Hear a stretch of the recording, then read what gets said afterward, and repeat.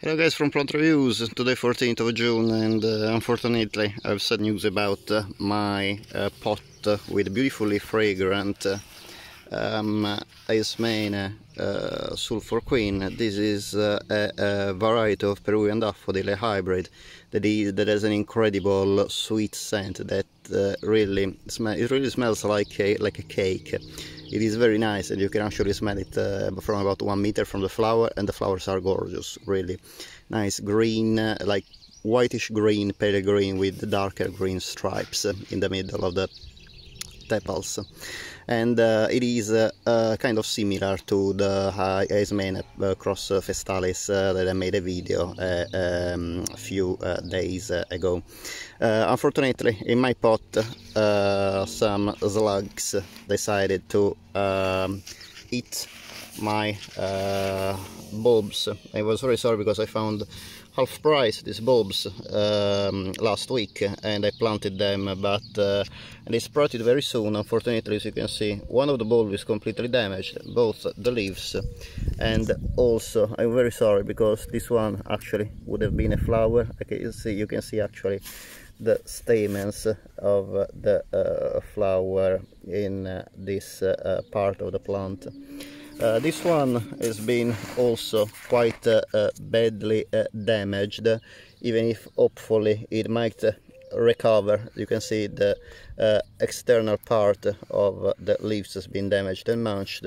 However, the internal part where the leaves sprout are still mostly intact, and actually in the center I can hopefully see what is supposed to be the tip of a flower, so hopefully this one will bloom.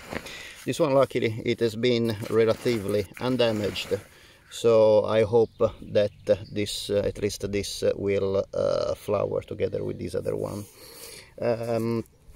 I have decided, obviously too late, to put some slug pellet against the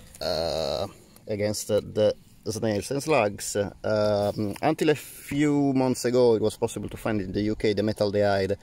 There was a very terrible poison because it's a poison that is not very selective for slugs and snails, but actually kills many kinds of invertebrates, and it is really terrible for the nature in general.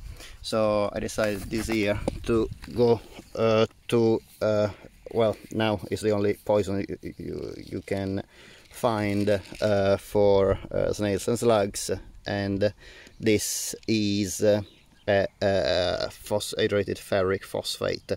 So this one basically kills the slugs, but it is very specific. It doesn't is supposed not to harm the other animals, and as far as I know is actually pretty good. It's also allowed by the Organic Association, and it is basically the ferric, the phosphate ferric, after killing the slugs, if there are any, transforms to basically kind of fertilizer. So I'm using this one that is also shower proof.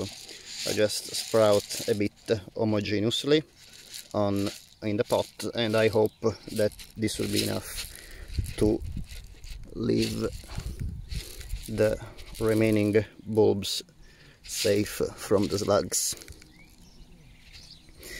Another option you can do is actually put some grit on the top of the pot, because slugs really don't appreciate much the contact of the grit when it's dry. However, I am watering the plant so often, because this needs a lot of water especially when they are sprouting, that anyway the slugs will not care at all about the grit. Indeed, I have damaged plants in pots even with the grit, so I hope that with these slug pellets the situation will be better, and hopefully I will be able to show you the beautiful flowers of the Ismene Sulphur Queen as soon as they bloom, hopefully. I hope you enjoy the video, and if you would like to support my channel, it would be great if you can please subscribe. In this case, obviously you will get updated when I publish new videos, and I hope to see you in the next videos. Thank you very much, and I see you next time. Bye.